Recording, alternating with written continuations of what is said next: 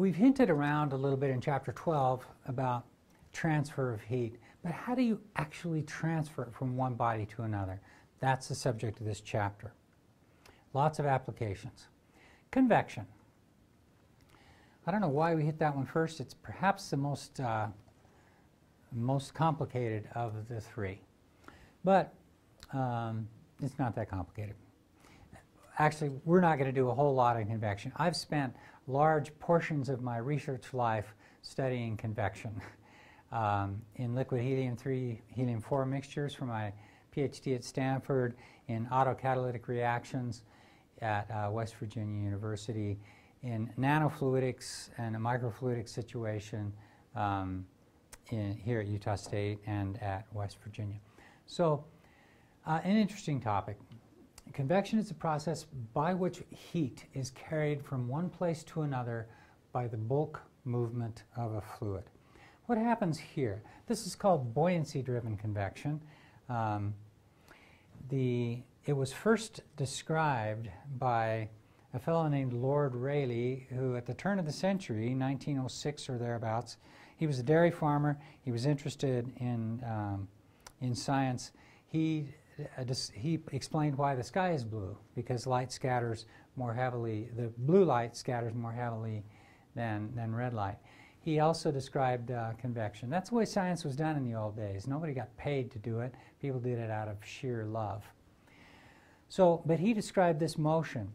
What happens here? When you put a pan on the water, a pan of water on the stove, you heat it up, and so the temperature here, if the temperature at the top is T0, then the temperature at the bottom is going to be higher. So this is hot. This is cold. We already know about thermal expansion.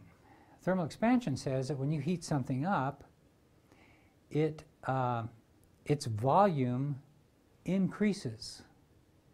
Its density decreases. So we have a low density down here and a high density. Well, gravity doesn't like that. It doesn't like heavy things on top of light things. And so what happens is that the heavy stuff comes down, the cold, heavy fluid comes down, and the light, hot fluid comes up. So that creates these so-called convection cells or convection rolls. The hot fluid is rising. It cools off when it makes contact with the surface. It cools down and comes down again. That's convection, buoyancy-driven convection. And it's driven by the fact that water, like air, expands when it is heated. A little demonstration of buoyancy-driven convection. This is a demonstration of convection. I have a tube that has a circular cross-section, and it's shaped in the shape of a rectangle. It's filled with water. I filled it from the top here. I'm going to heat the corner of this rectangle here with this burner and add a little bit of dye so you can see the motion of the water during the convection. This is buoyancy-driven convection. Why? Because here in this corner the water is going to be hot. It'll expand. Just like air expands, water expands when it's hot. And once it expands, it's going to want to try and rise. So the water will rise along here, but you can't just have this water rise without water coming in to take its place. So we'll get a circular convection pattern. That's the hope anyway.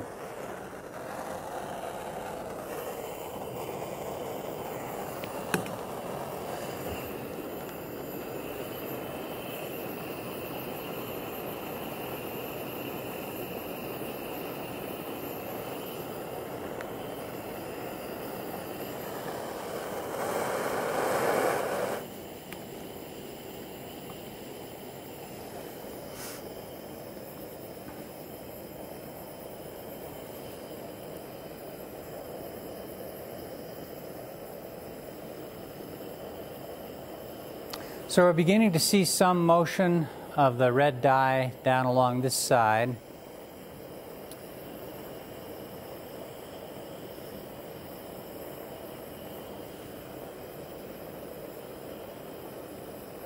Reminds me of a movie I saw in the 70s called The Green Blob that was penetrating all the streets, killing the people.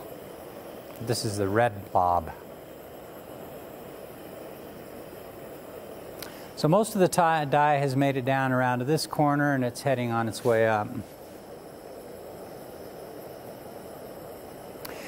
This is the type of motion that occurs when you heat water on your pan. It's heated from below. The water near the bottom of the pan is closest to the burner, gets the hottest, expands, rises to the top, cools when it makes contact with the top, and then sinks down again to replace the water that's just been heated at the bottom. So that's convection. That's motion of a fluid in response to heating. I think it's kind of pretty. So that's convection. Okay, a conceptual example. Hot water baseboard heating units are mounted on the wall next to the floor. Why? We can understand it now in terms of this convection that we've been able to understand. Here's the baseboard unit. It's mounted along the wall near the floor. What's its function in life? It's a heating unit. So it's going to heat the air in this vicinity. Well, what's that air going to do? Hot air expands and rises. So we'll get a nice motion along the wall of that hot, heated air. It goes along the ceiling as it is moving through the room and mixing with other parts, it's cooling down, and then comes down around the other side. You can't go up unless you come down. Otherwise, all the water is going to be, all the air is going to be in one place in the room. It won't make any sense. Comes back down, gets colder and colder, and then and gets sucked along the floor, pulled along the floor to replace the hot air that's rising, and then it gets heated and the cycle repeats itself. So what about the cooling units on a fridge? Well, you want, and here would be the problem. If we were to put this heating unit up here, then what would happen? It'd be embarrassing. You'd heat up this air up here, it wouldn't have any place to rise to. You wouldn't drive any convection. It would just have there'd be a hot air region up here unless you open the door or something, put a fan on. You're not going to get circulation, which is what you want to for your house. On the other hand, putting a cooling unit up near the ceiling does make sense. Why? You cool that air, it instead of expanding, it contracts and wants to fall down because it's higher density now. It's contracted, and its volume is decreased and its density is increased. So it falls, and that's why that cooling unit needs to be up near the top of the refrigerator. Thermals, my son and I have built gliders. We kept it up one time. My son kept it up for 4 minutes in a thermal. It was beautiful. I think it was 12 minutes actually. That's where we got warmer ground, cooler ground surrounding. The warmer ground heats up the air. The hot air rises, and you can keep a glider moving that way. Plumes of smoke. Why do they rise? Why don't they just stay down near the earth? Well, it's hot. And there's a fire, it creates smoke. That hot air is hot, it rises into the sky because of this hot air rises convection. Forced convection. So this is where the examples that we've talked about so far, these are called natural convection, where there's no fan that's needed to circulate this warm air, in this case, cold air in this case. It's just, it occurs naturally by the natural expansion or contraction of the air. Forced convection is a different beast. in your engine, water is circulated throughout the engine block, gets hot as it passes through the engine block, absorbing some of the energy from the combustion in your engine. It gets hot, and it gets driven. There's a pump, a water pump, that I once had to replace in my car years ago. I think it was a Mercury Capri at the time, just so you know. And that water pump pumps the water through the radiator and cools it by the action of wind from, as you're driving the car, goes around the pipes containing the hot water and cools down the pipes and the water. And then you, so that's called forced convection, where you've got some kind of a pump or something driving it. Central air systems, most of our homes have a central air heating system, transfers energy by forced convection. You've got a fan. It's pushing it through the pipes. Then there's some natural convection that occurs inside of the room, though. Once it's in the room, this hot air is forced into the room. Well, it's going to be hot and it's going to rise. And so you're hoping for some natural convection to supplement the forced convection. An overheated athlete uses a rapid thermal exchange device to cool down.